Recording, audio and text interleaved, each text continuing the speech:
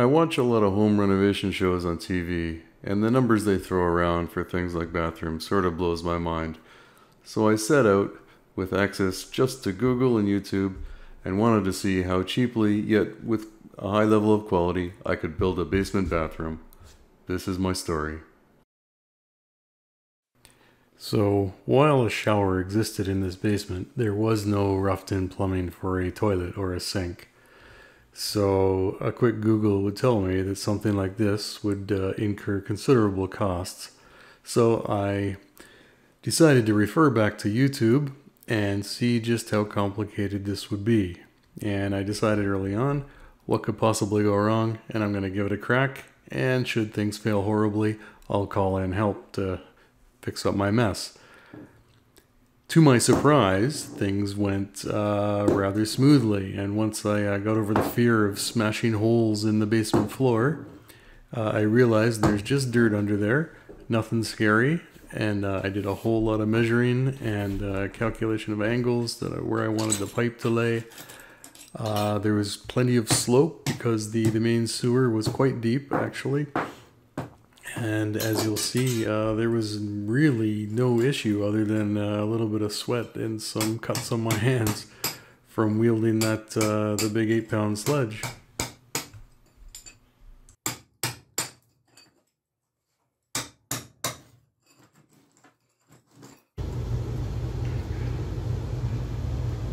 Just about got the pipe exposed here. I can get down and get right underneath it. About 16 inches. Just scooping out the last little bits.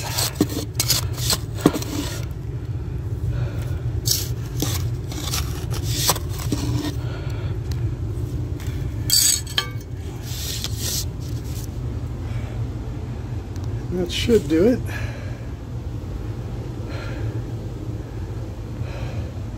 The plan being to bring in a 45 into the main sewer heading that way, and we'll see how that goes. Here we have the result of all my digging. A simple 45 joining the toilet and the sink, and a 45 run to the main sewer. Okay, what have we got? We have got a toilet flange, a sink drain into a nice little 45. Another left turn, and we go down into the main sewer pipe. Overall, on the complexity scale, not very.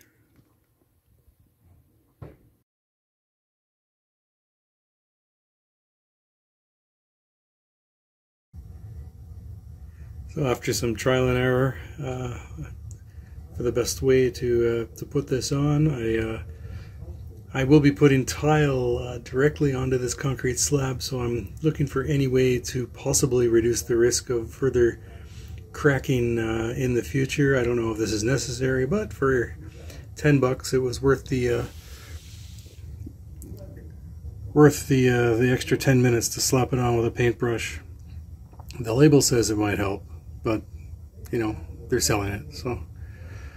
In any case, I slapped a little around all the exposed concrete edges, and with any luck at all, it'll just help prevent the old concrete from cracking where it meets the new concrete going forward, because there, like I said, there's going to be tile directly on top of it. So I've just slapped it on there, and we're just waiting for it to get tacky, and then I'll get dumpy with some concrete.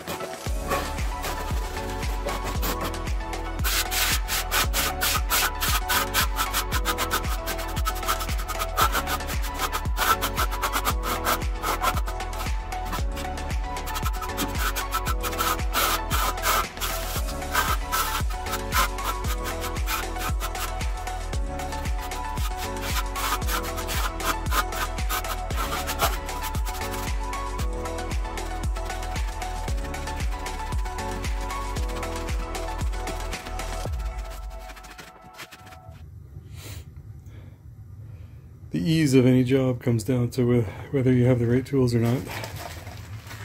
I did not. My mortar, tile mortar mixing paddle did not do very much except cause my drill to start smoking. Anyway, after much struggle, 5.5 bags of Quikrete. So while the fear factor of breaking the floor up was about a 9, the complexity of actually completing it was about a 4. And I was thrilled to move on to the next stage because in my head this was going to be the most difficult part of the whole operation. Well, we shall see. So I reached this point of the project assuming it was going to be the most enjoyable, and it was. However, there were a few challenges to overcome for someone who doesn't do this, well, ever. The wall was not square to the wall with the doorway. The shower was already bumped off the wall by about 3 inches by the guy who installed it. The ducting dropped down from an already very low ceiling. All these things I had to consider while deciding the overall size of the bathroom, and never having built a bathroom before, I don't know what standard bathrooms are for something with a toilet, a sink, and a shower. So I ended up deciding on approximately 6 by 8, and as I was laying the lumber out, I kind of thought that was going to be small-ish, but it turns out it's very spacious. I got away the day before the stores all locked down, and they're still locked down. I went in and picked up all the 2x4s that I would need just before the store shut down, and that was over a month and a half ago now. So that was about $250 for all the lumber, and that was enough to complete the project right down to the final board, actually, so it was a good guess. The exterior walls where things got interesting. The existing shower had been bumped out a little bit already, so I had to continue bumping out the rest of the wall, as well as accommodate all the plumbing and an existing pipe that came from the furnace. I had decided, due to its ease of use, I was going to use PEX for the majority, and then solder in a T into the hot and water lines.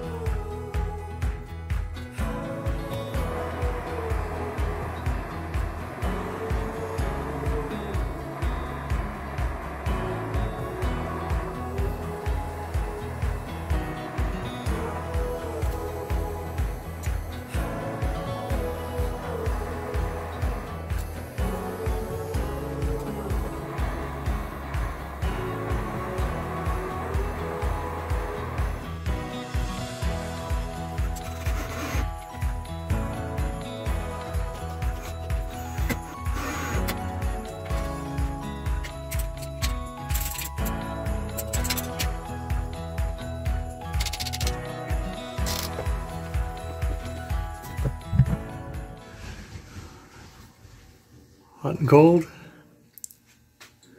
PEX pipe is not spliced in yet. However, what I've done is that will get tacked to the joists. I've run hot and cold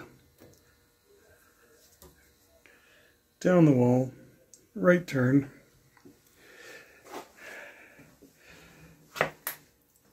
This one's a bit of a drain for something. I don't know. I had to bump the wall out to accommodate this because it's just this constant sloping down and away. It comes from the furnace, so who knows. A little tea in the cold water. Down to the toilet. Hot and cold continue. Down to the vanity.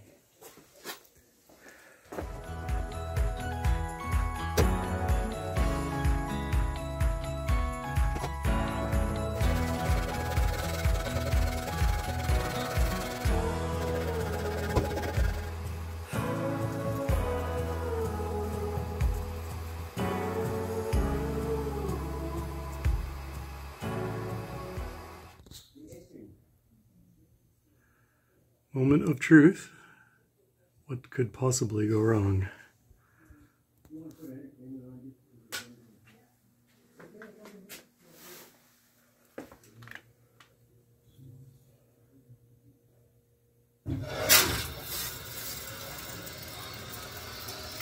Crack that a little bit.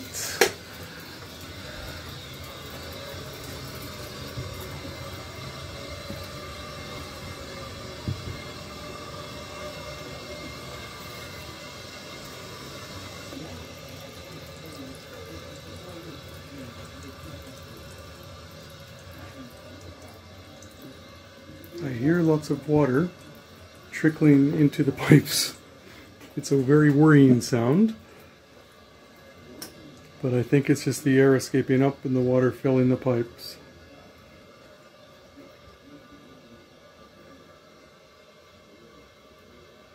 No drips yet. No drips. Oh my goodness.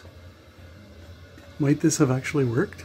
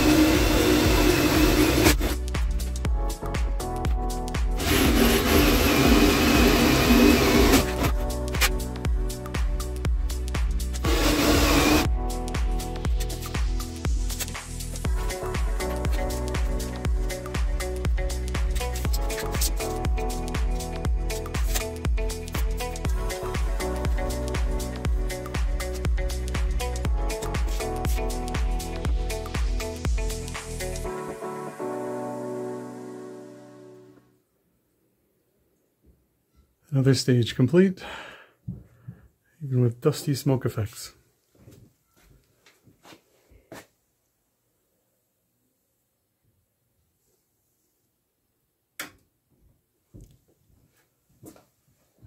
Three of the 4 lights in place.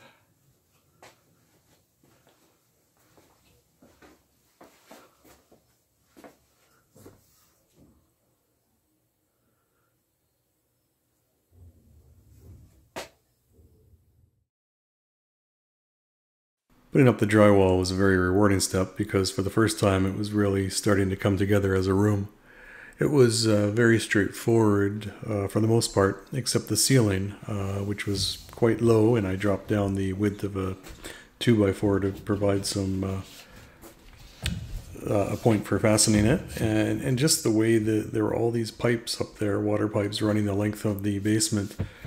There was no way to lay out the pieces to have them land on a 2x4 and be able to screw the seams in together. So what I ended up doing was the lights are installed between two 2x4s. The 2x4s are generally spaced 24 inches across the ceiling, and I just put some backing on the back side of the drywall seam and screwed them together there so it would hold them together. It hasn't buckled. It hasn't. It's not noticeable at all. You can't tell where the seams are or the fact that I had to do that. But it was just one of these puzzles that I needed to solve because the ceiling is just a mess. It's low with a lot of wiring and all of those pipes to deal with.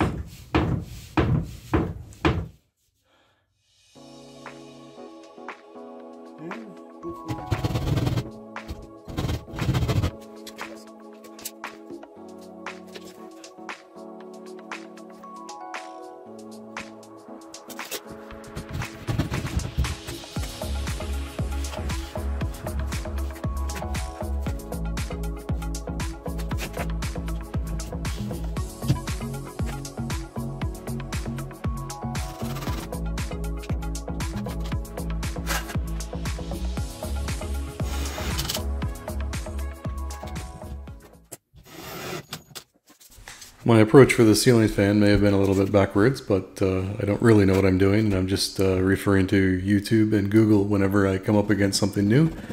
I ran the exhaust venting and power to the spot where I wanted the fan to be, and I made sure it was right along the edge of a joist, and I put in some other blocking to attach the fan to, just to make sure it'd be nice and secure. And then once the drywall was up, I measured back to that spot, cut my hole, stuck the fan up in, and mounted it, and it worked out beautifully.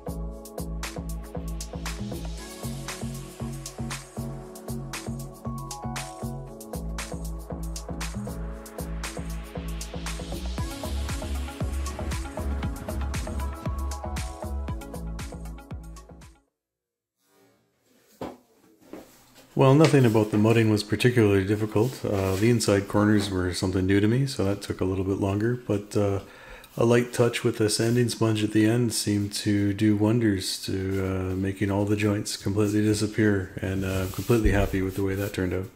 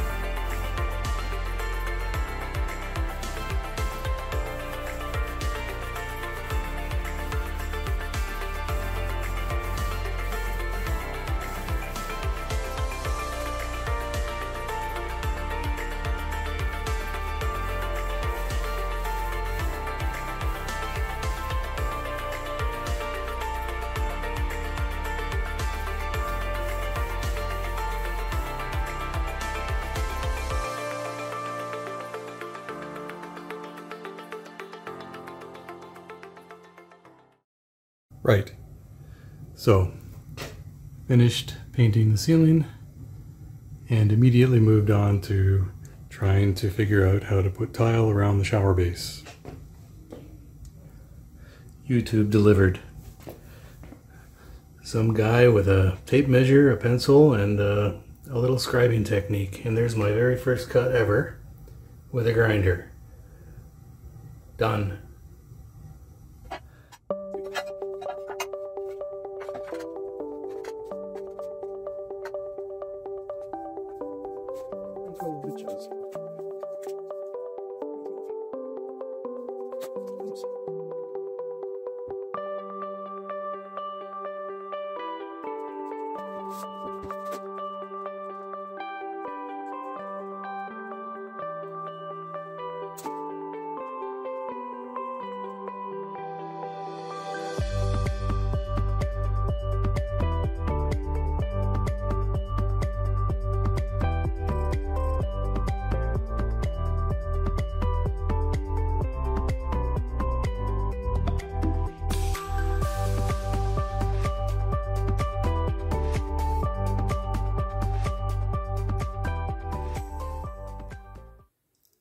And well, I won't lie, I had to cut it twice. This doesn't actually go in here.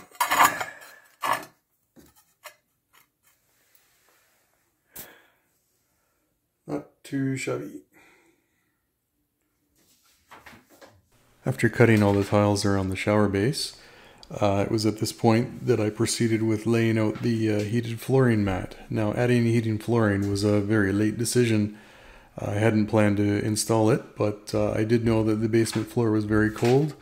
I did a lot of YouTubing, Googling, and Amazoning, and stumbled across the open box mat for $57. And I figured, well, for $57, I've got nothing to lose. So let's install it and see how it goes. I've never had a heated flooring in any of my homes before, so this was all new to me.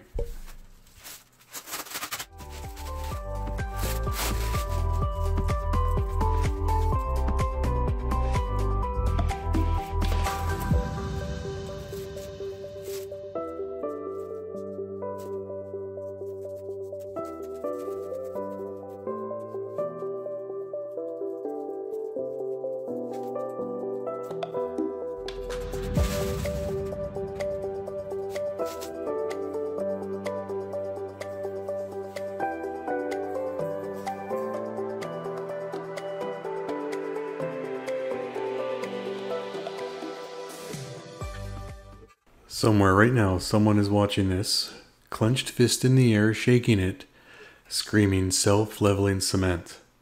Well, I checked with the manufacturer on the website, and this is also legit, so there's that.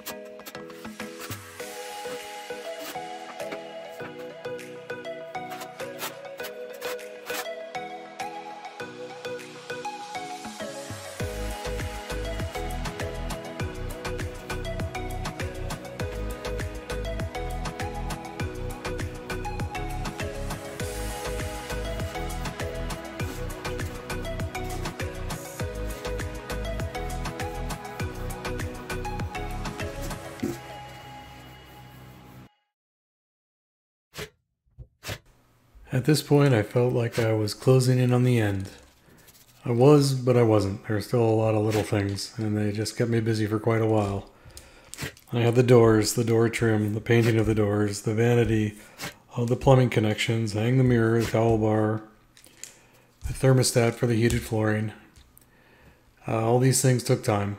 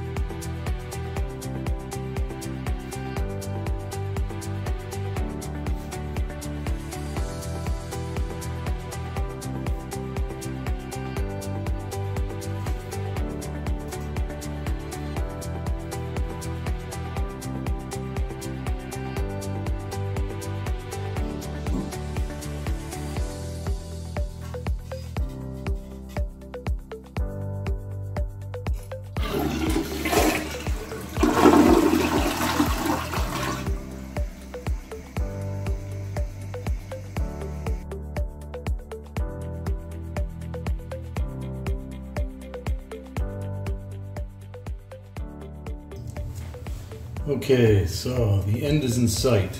Just some final plumbing to figure out. I am not a plumber. I have never done this before. I have YouTubed it. Let us see how this goes.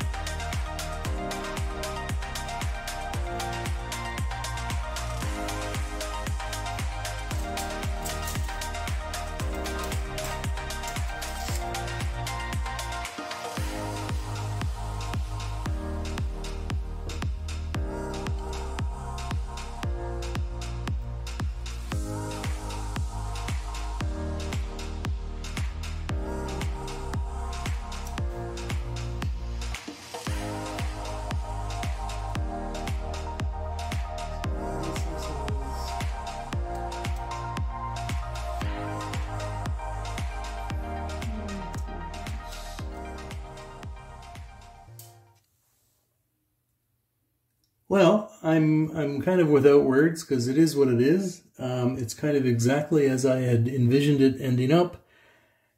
I'm 100% sure it's going to work, yet I am 100% sure that somebody's going to have a problem with the way that I did it.